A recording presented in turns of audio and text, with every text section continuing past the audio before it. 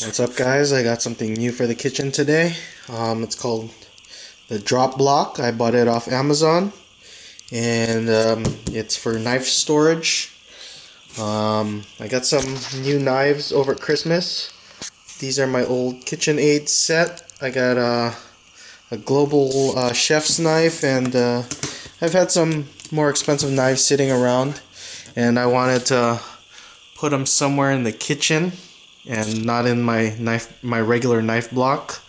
So I was planning on actually putting a magnetic strip right here, as I didn't want to drill into these backsplash tiles. I didn't want to damage it, and then decided not to, because of these pots. It might be a little dangerous if knives were sticking upwards here and then someone's getting a pot. So I decided not to do that, and I found the Drop Block just searching for knife storage, and this showed up. I'll be placing this under the cabinet here, and we'll see how it goes. Let's go ahead and see what's inside this box. Let's see how the installation's gonna go on this. Hopefully it's pretty simple and just okay work for just one person to install, hopefully. The box is pretty light. It's only a couple pounds, so it shouldn't be too much stress on the cabinet. So here it is, the Drop Block. It's got 4 screws, so pretty simple. Very light, and let's see how it goes. So this is an American-made product.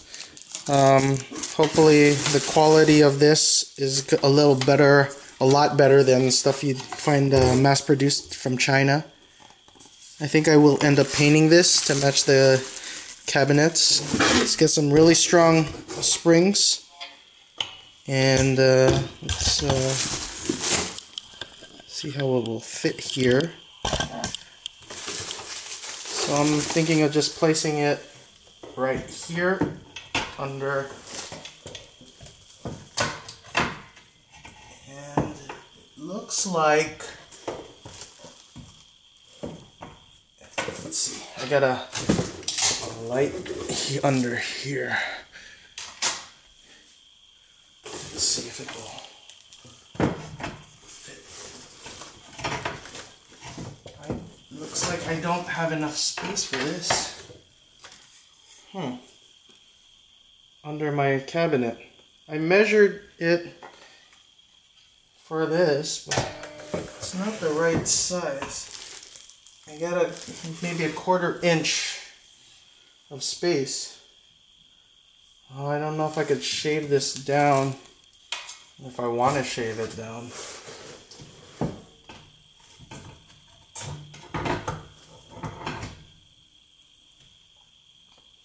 Yeah, it's too big to fit in my cabinet. Let's see how strong the magnets are. I really like the design of this, but if I can't use it, I won't be. If it doesn't fit, then I won't be able to use it in my cabinet. Here's my global knife that I'm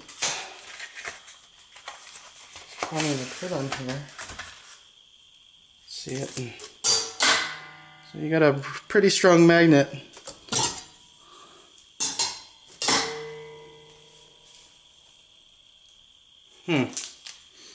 Now it's all about finding the spot for it.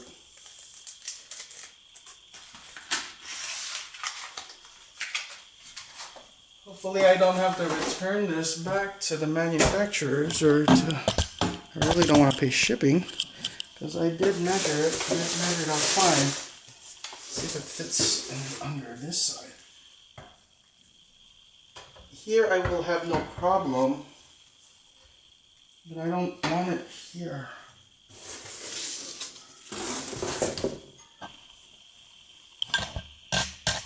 I measured this, and I had from the measurements, I had an extra space.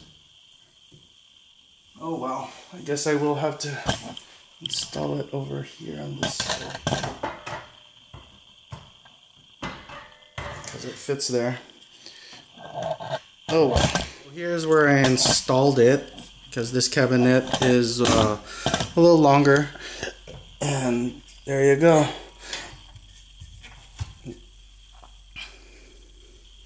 Pretty safe and sturdy. And like any other thing that's you have to do underneath something, this was pretty especially in this space, this confined space, it was kind of hard to install, but it got there and I think it looks pretty good. It's loaded with knives now. Here it is with two of the sharpest knives in my collection. A shun paring knife and Global Chef's knife. And yeah, these magnets are really strong. Barely, it's even hard to take them off of it. So, boom. Nice and safe, away from everybody who can't really handle the sharp knives. And I still got this chopping block, or this knife block with my old kitchen aids. So people who visit my kitchen can use those, while these are saved for the real cooks. So here is the knife block after a couple days. I painted it and I added felt so that it's not so rough on the knives, because the metal was up over the magnets, so the knife was hitting the magnets or the metal on this. So I got some felt and put it over, and it's a little smoother now. So now I just need to get a couple more knives and fill this drop block up, and use the underneath. I also changed the handle up to match my cabinets at home. I had one left over, or a couple left over, and just switched out perfectly. I guess that's a universal size for these handles for these cabinets and stuff. So that was pretty easy, and a couple layers of paint to match the cabinets. Well, there you go. There's how I did my drop down knife block.